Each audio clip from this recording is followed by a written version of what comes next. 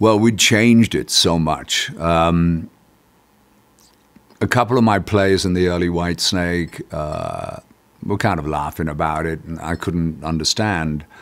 And they felt that it was more Black Sabbath than Whitesnake, which sort of proved to me that it was time for me to look around.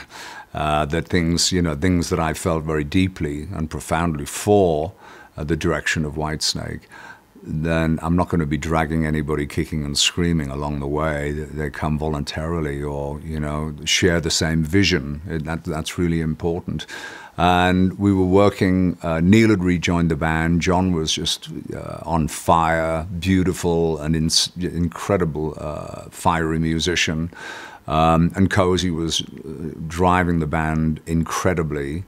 It was an astonishing transition from the early band to what I was envisioning, this more electrifying, intense band. And and all of the '87 album was arranged with Cozy in mind.